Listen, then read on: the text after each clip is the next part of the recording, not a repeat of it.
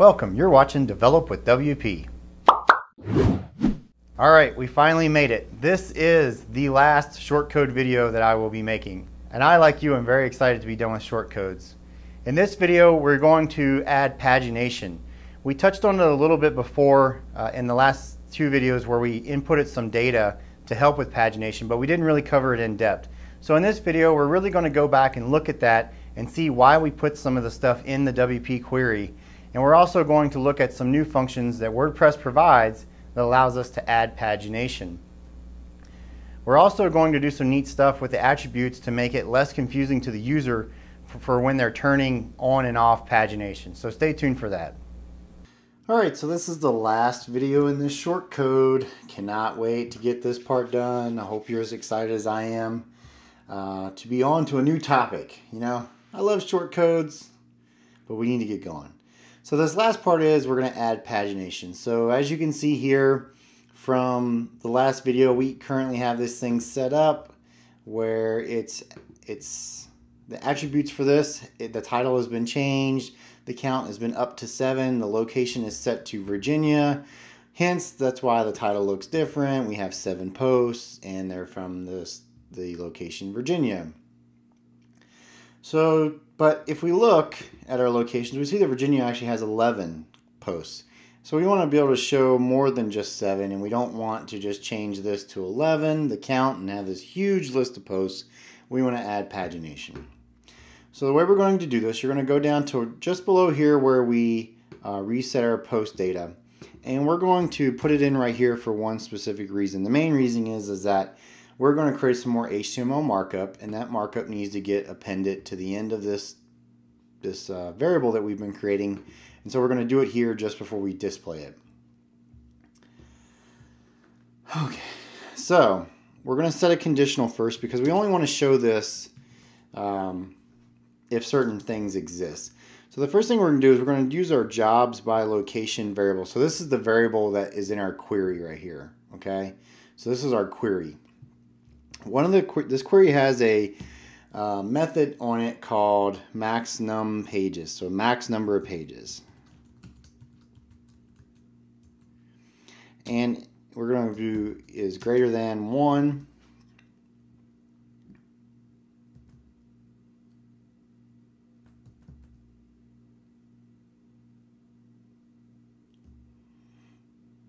And then we're going to do and is page.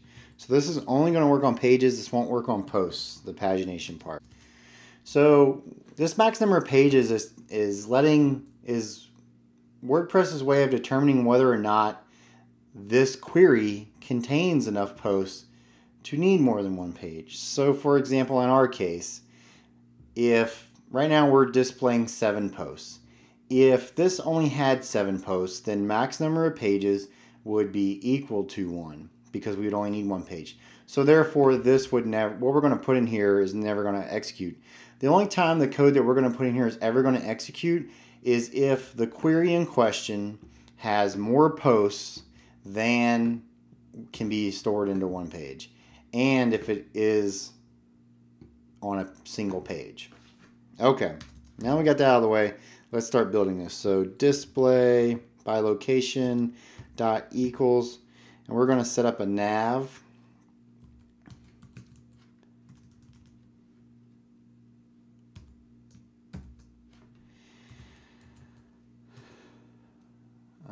And we're going to give it a class of prev next post. This needs to be an equals, this needs to be that, and this needs to be that. Okay. Then we're going to do display by location dot equals, and we're going to give it a div, the class equal to nav previous.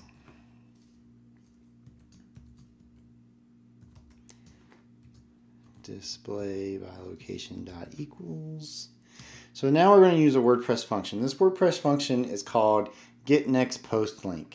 And as the name suggests, it gets the next post link. So we'll do I'm actually going to copy this one here because it's kind of long. Save some time, because instead of you watching me type, there's more important things we could talk about here, as like, what is this doing?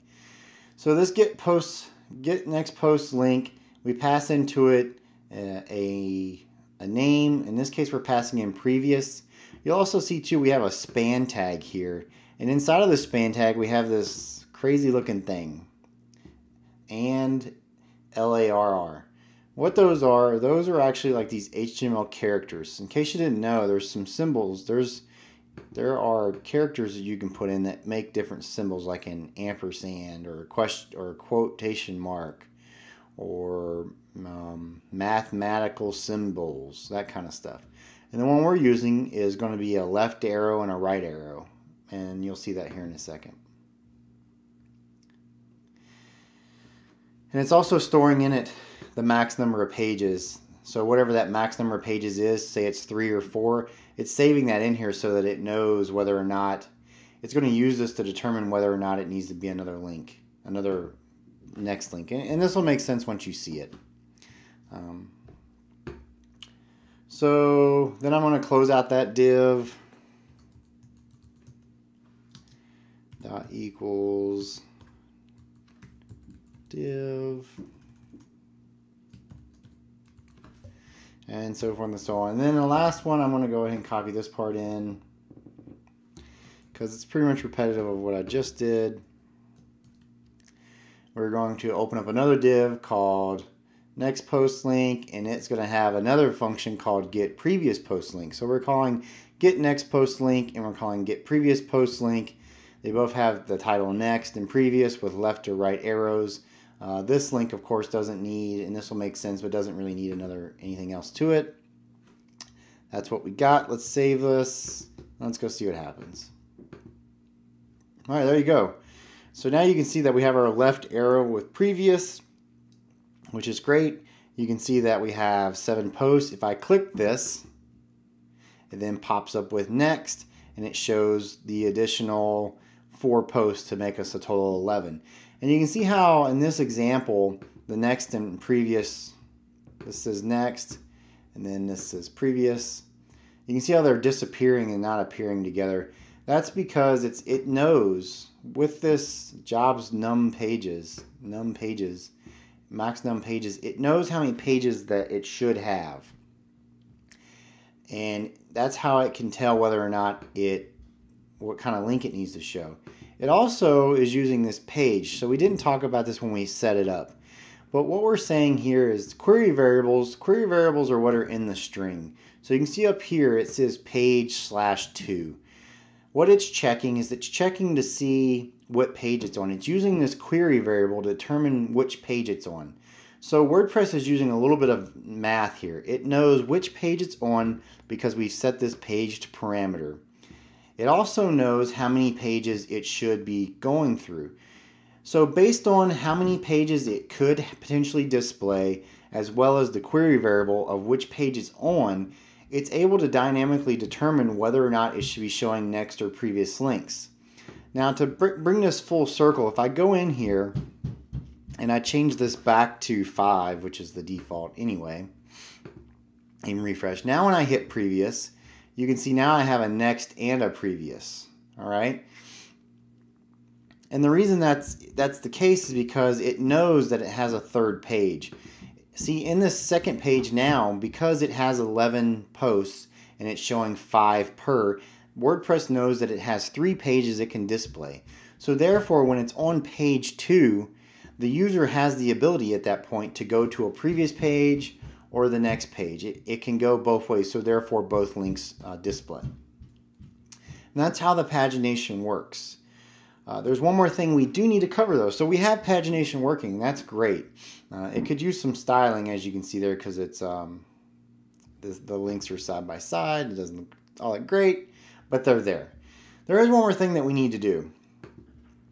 We set this up so that the user can turn pagination on and off. The way this is set up right now, it's controlling this thing called no found rows.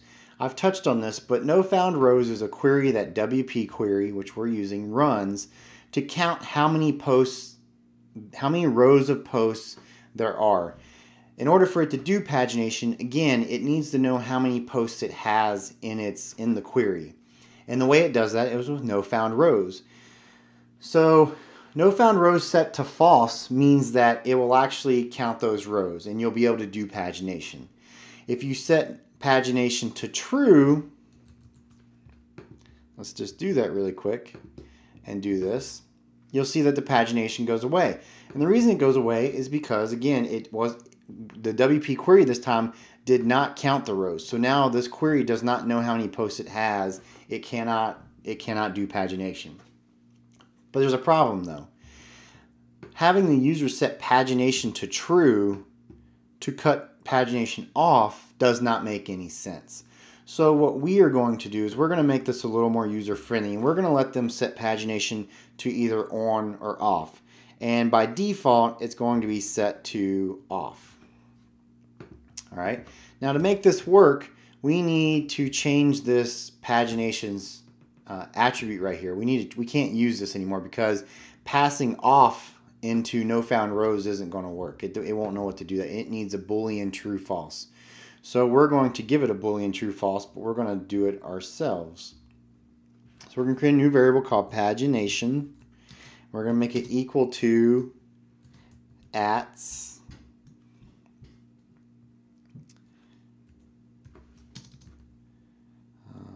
pagination.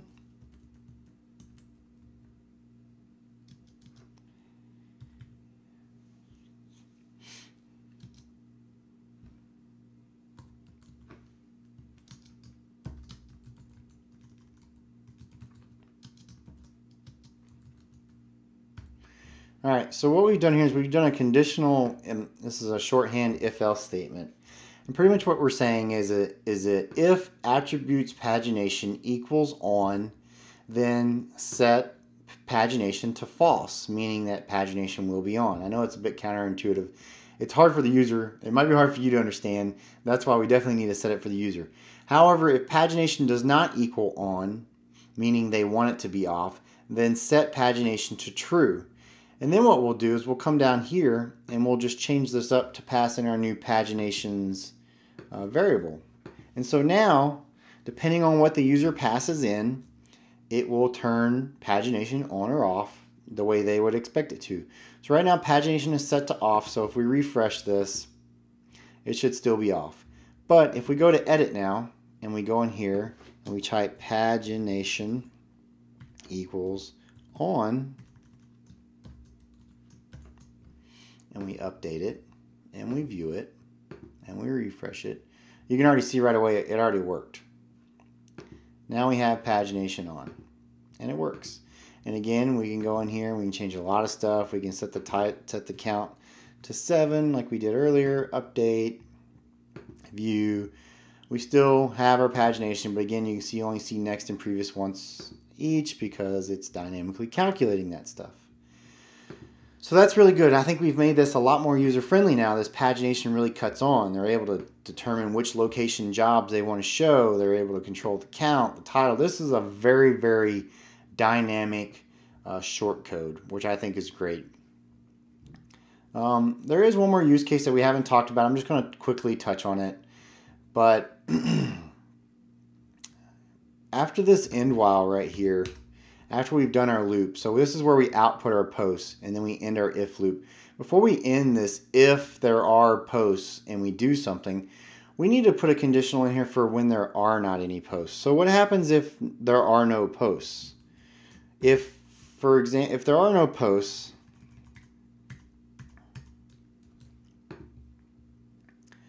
so if I go to location, West Virginia has a post. Let me edit this and make it not be in West Virginia to nothing. Go to my shortcode, edit this, and make it be West Virginia. Update, view.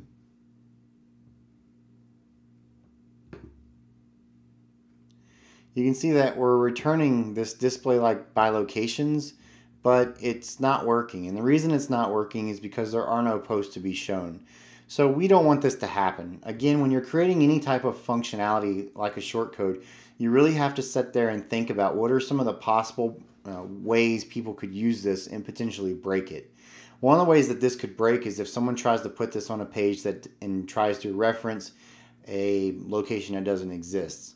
We've already taken care of up here that if they don't give us a location, we just end it. But down here we need to do something in case they give us a location, but it's not a good one. So we'll go else, and we'll do display by location equals, and I'm going to paste this because it's kind of long.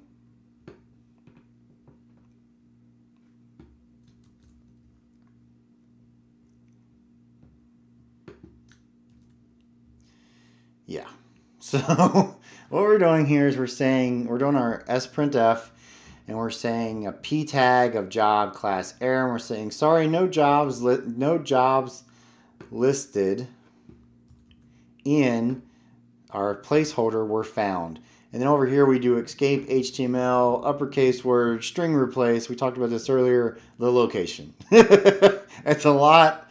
I probably could have done that a lot better, but that's what we have. So essentially we're just saying, sorry, no jobs listed in whatever location were found. So let's save this and try it.